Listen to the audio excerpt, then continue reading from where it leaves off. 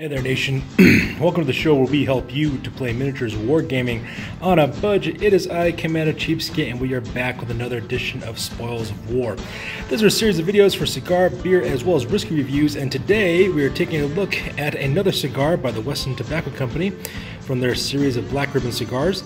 This is their Maduro offering in a Robusto size, which is 5 inches and 50/64 of an inch diameter. So last time we worked on one of these Weston cigars, we talked about their Connecticut shade, and now we're back again now with their Maduro shade. Now, in case if you're unaware of how cigars come in, cigars are usually wrapped in different types of tobacco. The wrapping is the outside layer, so once again, if you go inside the inside here, you have the different layers. The middle layer, you have the filler. Then you have the binder, which is another tobacco that is usually wrapped around the tobacco to keep the filler in. And finally, you have the wrapper, which is the very outer casing. Last time we looked at it was what's called a Connecticut shade wrapper. It's a very light tan color. This one is Maduro, which is often a very dark brown, if not black. In some cases, they come all the way in black shades as well. Traditionally, usually the lighter the cigar, the more mellow the flavor is usually on a cigar, whereas the darker the wrapper, traditionally the more intense or more concentrated the flavor is. In this case, it is a Maduro. Usually, people who like Maduro cigars are looking for kind of like a stronger, kind of usually have coffee notes added to it. It's very rich, very thick. The oil, the cigar smoke has like an oily texture to it. So if that's the kind of thing you're looking for, this is the review for you. So that being said, we're going to take a look at this. It's got 5 inches and 50/64 inch diameter, like we said. Very, very kind of toothy kind of wrap on it. It's got very nice kind of sandpapery texture on it as well. It's got nice tight seams. It's got just a regular triple cap on it. Let's go ahead and see what kind of aromas we get off of it.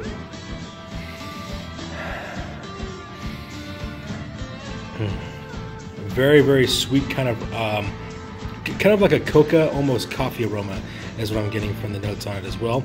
Also, it has a little bit of a cedar to it as well, like a hint of cedar sweetness to it. So if you ever been around like cedar timber before, it's kind of like this very semi-sweet aroma, and that's what I'm getting off of this again. Let me try it one more time here.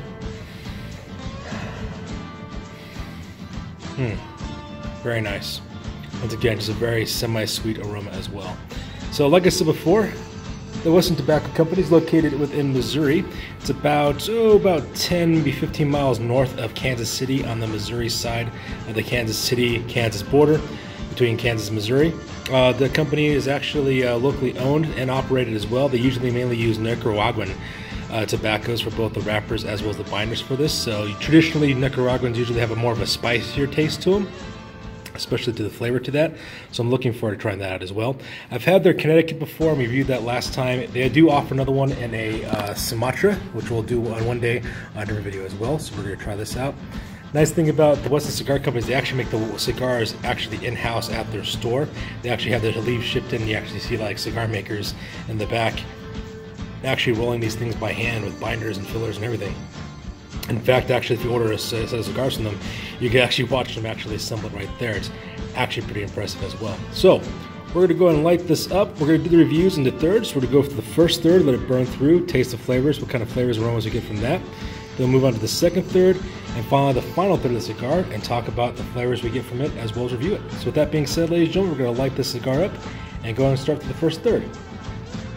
Okay, so we're back now. As you can see, we have the foot of the cigar actually lit up now. So this is the initial lighting. Lights up very, very quickly, also very nicely as well. So we're going to give this a couple of puffs real quick and see what kind of initial flavors we get on it. So here we go.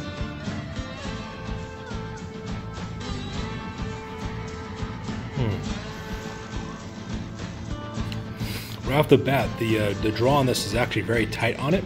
It's kind of like a constricted draw. I think that's just because it's a new cigar. And it's in the very initial parts of the cigar, so it's probably going to take some time to heat up. And once it does, of course, it usually draws through pretty quickly. That's usually the case with most cigars as well.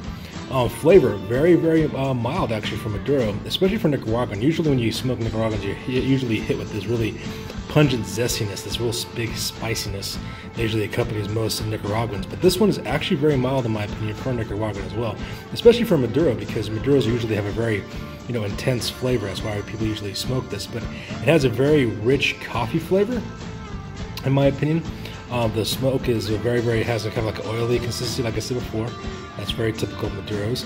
But the spiciness is very, very mild on it and very intense coffee flavors. In fact, let's go and try the retro on this one.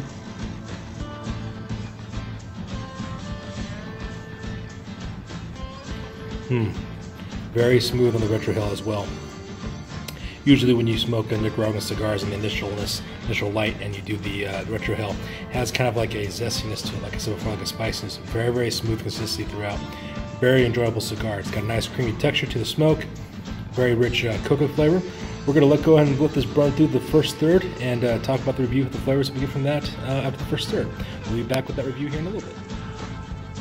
Okay, so now we are back with the first third fully completed. As you can see, we're starting to break into the second third of the cigar now. Once again, the flavors throughout the first third are very, very consistent.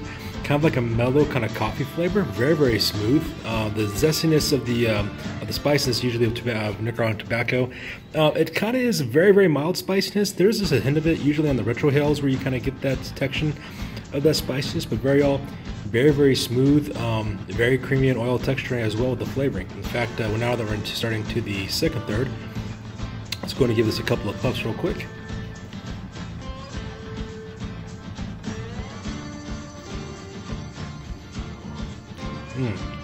Once again, very, very smooth kind of coffee, cocoa flavors throughout. The smoke has a very oily consistency. Zestiness is just a little bit at the end now. It's a little bit more prevalent than it was before during the first third, and that's because, because it's starting to heat up now. We're starting to get the second third now, so the zestiness usually does, in most Nicaraguans, usually kind of go up in intensity as time goes on. But so very far, just an excellent smoke so far. Excellent quality, excellent construction. It's got a relatively even burn line. Burn time on this is approximately about 15 minutes to get to the first third, so if I was to guess, it's probably be anywhere from 45 minutes to about an hour in length in smoking. So very, very delicious cigar so far.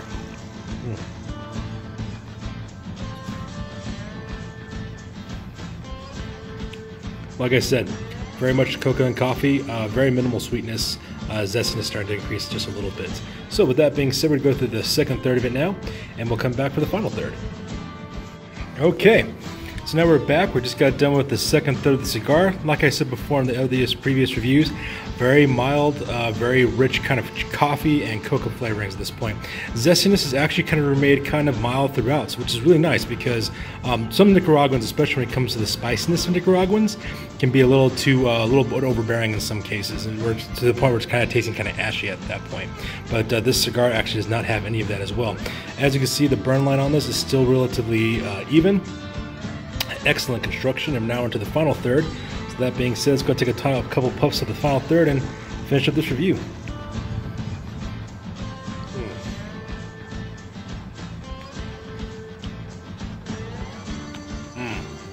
Very much just smooth as always. Very great, rich coffee flavor, cocoa flavor going throughout. The sweetness has kind of gone away at this point, but the zestiness of the cigar, the spiciness of it, has gone up just a little bit. I would not say very much.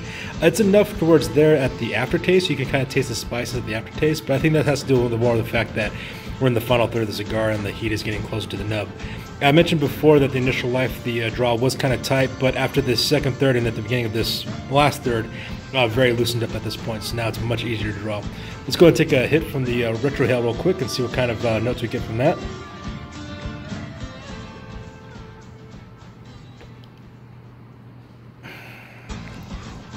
All right, very rich coffee aroma. It's very creamy as well as oily with the texture of the smoke.